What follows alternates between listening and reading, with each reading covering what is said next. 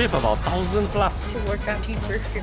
4,000. 215, even more. Facebook for 200 plus. 400 bucks of savings.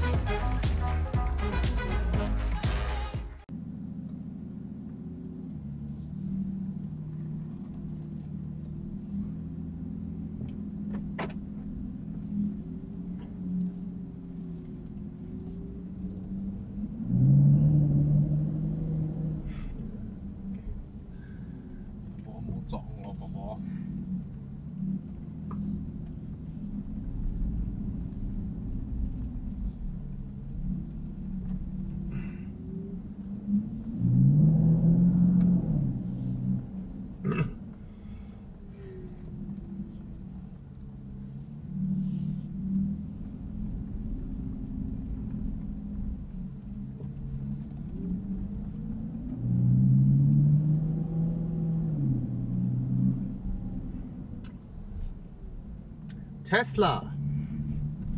Good news for him, because I'm my condos committee member, and this morning we were discussing about making our condo to be EV ready. Basically, hopefully if the exercise got approved, if we're able to push it through, and our condo will be one whereby every owner can tap into the main power supply to install their own wall charger box.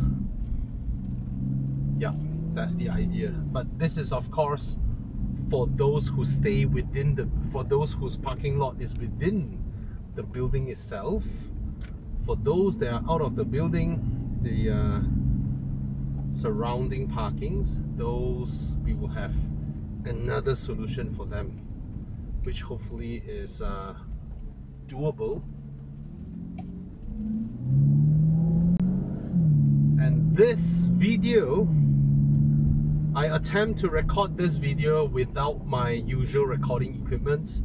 I am solely using the dash cam, because I've enabled my dash cam's sound recording, and I'm attempting to use just my dash cam and the fact that it has 4K recording capabilities to see how the video will turn out. But of course, these are dash cams. Don't expect crisp video quality like that of a GoPro or Sony and all that, but because these are not dedicated video production usage equipments, right? This is more for durability, reliability, small file size, good compression ratio, and information that is usable.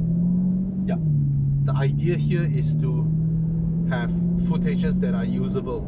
So any one of you in KL where your condo has or are built with EV compatibles, or any of your condo which has upgraded to be EV compatible, do put in your comments and let me know more. What the fuck? Stupid idiot. What the hell, man? These type of drivers. Congratulations!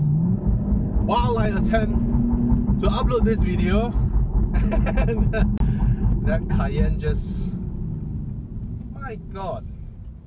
And I love my Aston Martin horns, you know, it's subdued aggression.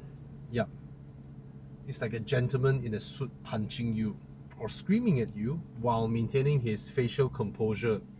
Yeah, that's the Aston Martin horn. Anyway, what am I saying? Yeah, condos with EV compatibility, please let us know what you guys have done. The initial discussion, the more straightforward suggestions is of course for the building manager coming to me and suggesting that why don't we install some EV chargers, because there are owners who requested that. And then I understand the problem facing these type of, you know, common facility charger, how many points you want to provide. And I asked him, how many you intend to install? He was like, according to the committee's budget. I was like, usually how many they would install? Of course, it's a rhetorical question. And he said maybe 2 or 3. Then I told him, you know what's the problem? You install 2 chargers, the 3rd owner will complain. You install 3 chargers, the 4th owner would complain. And at first he was a bit confused. Then I told him, I said that, just think about it. Now you have 1 empty bay, right? 2 cars already plugged in. And then one guy came home at 11:30 from work, very tired. And he plugged in his car and he went up for a shower and dinner or toilet session or whatnot, you know, or sexy time with the wife or whatnot, okay? And then the other owner came back at about 2:30 a.m. He must be thinking, it's 2 a.m. Nobody's gonna be using it, right?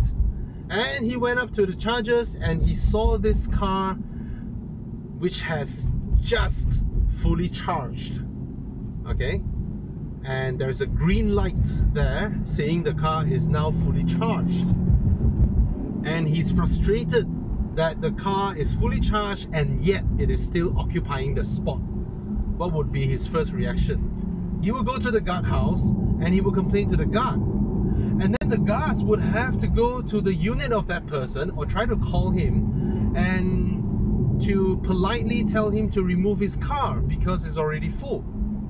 And this will go on every single hour of the day, every 7th day of the week, and an entire month and year.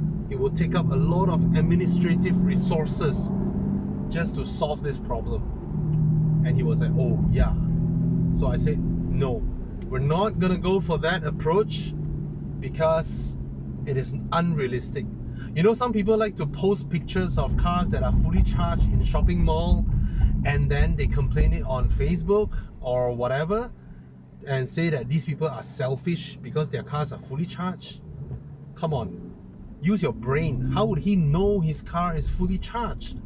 You mean he should look at his watch and come back and check on his car every hour just to make sure it's fully charged so that he can remove the car and go and find a parking? Maybe he's not able to find a parking. Maybe he's halfway in the movies and he needs to come out and remove his car for your convenience. It is irresponsible and selfish to expect another person to sacrifice his convenience for your convenience. It doesn't work. That's not how human nature works, right? If he's in the movie, he's not going to leave his kid alone and go and move his car for your convenience. So this is a thing that is impossible to solve. So that's why we have decided to upgrade our electrical, I don't know what you call that, the DB box or PCB or whatever crap not.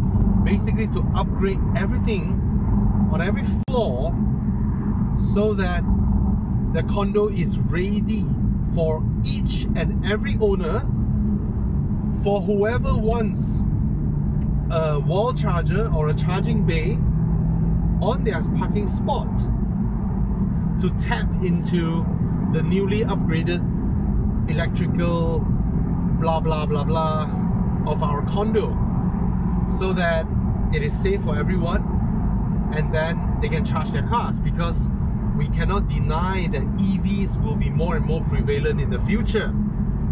That's one thing. Then comes the second question, right? How do we charge the owners? And then of course the discussion will logically, naturally progress to what are the charges of TNB, right? Based on per kilowatt hour, how much, how many cents, how many ringgits, then to install a meter on each and every charging bay to calculate the charges, and then to put them in a sheet, an Excel sheet, and then towards the end of month and calculate how much should we charge the owners. This is also another thing that I objected. Alright, of course the contractor said that, oh, now they have something very advanced. They have a cloud system where all the usage will be added into the cloud, and then it will produce a report and helps the condo to charge the owners by the end of the month. This is also another suggestion that I rejected. Why? Because the condo is using public funds to upgrade its facility to be ready for anybody who wants to use it. And if anyone just mounts a meter and then to pay what the TNB charges are, what does the condo get? In public interest, what do we get in return by providing this facility, by investing into extra infrastructure to help the owners, right? So I actually proposed a flat rate. That means let's look at a theoretical per day charge. Let's say per day is 6 ringgit or 7 ringgit for a full charge, right? That is for plug-in hybrids. Of course, for the full EVs, it will be a lot more. But you don't charge every day. Plug-in hybrids, you will charge every day, but for EVs, you might not charge every day because EVs have a range of 400 to 500 km, especially Tesla, right? It's not like every day they're going to use up the chargers. So when you balance it out in terms of mileage, it should be average thereabouts. Let's say a plug-in hybrid travels about 20 over km per day, and it comes home and gives it a full charge of about 8 kilowatt or 11 or 12 kilowatt. It's gonna end up to be somewhere a few ringgit thereabouts. So we have decided, and my counter proposal would be, if you want the convenience of having a facility to charge your car, the condo would allow you to pay yourself for the wall charger, the wall socket and all that, and you have to pay the condo a fixed rate of, let's say, 250 ringgit per month. Whether you charge or not, you are paying a flat fee. This will reduce the administrative resources required to calculate the charges. This will also allow the condo to earn from the unutilized rates, right? Because you might not charge every day, but a flat rate would ease calculation. A flat rate would ease most of the work required to establish this peculiar relationship between our condo and any EV car owner who wants a charger, right? So that's my counter proposal, and we're gonna work on it, and I hope that it gets approved, and then we can upgrade our condominium to be EV ready for the future. Why spend all this money and do all this? Is of course for the value of our houses. If we invest in infrastructure in our condo, if we improve our condo facilities, our maintenance, our outlook, we will increase the desirability of our condominium, and from the increased desirability, it will be either a good way to uphold our value, and in turn it's our asset, right? And in turn it is actually our asset. Yeah. Okay. So oh, there is a roadblock over here. Isn't this a bit too late to establish a roadblock? This is already like super downtown. Why do they build a roadblock here? Oh my god. Oh dear. That's gonna be really, really long. Anyway, yeah, these are the things that we are doing for our condominium. Of course, we have other plans as well. If I could, I would explore a way to allow our condo to no longer need to repaint. If there is a way, you know, some modern cladding that we can clad onto our condo, and we forever do not need to spend the money to paint our condo, because that is a huge sum, right? Every few years you need to spend almost ringgit 1 million just to repaint the condominium. All right, that's a massive jam.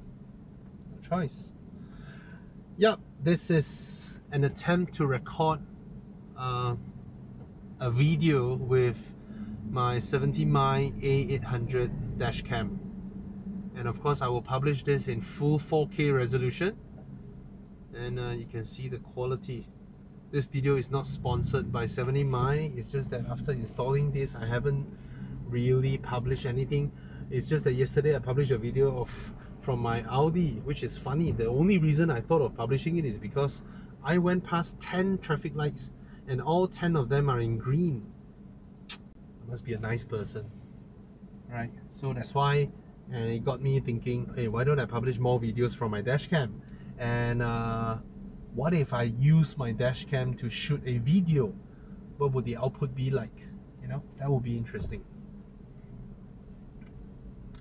All right, cheers. And I don't have to end the video because it's just in the device. It's sitting in the device, and the device continues to record. Ah, that's an Evo Club car wash van. Nice. Thank God that the brothers on the rise now. Endless celebrations all in my house.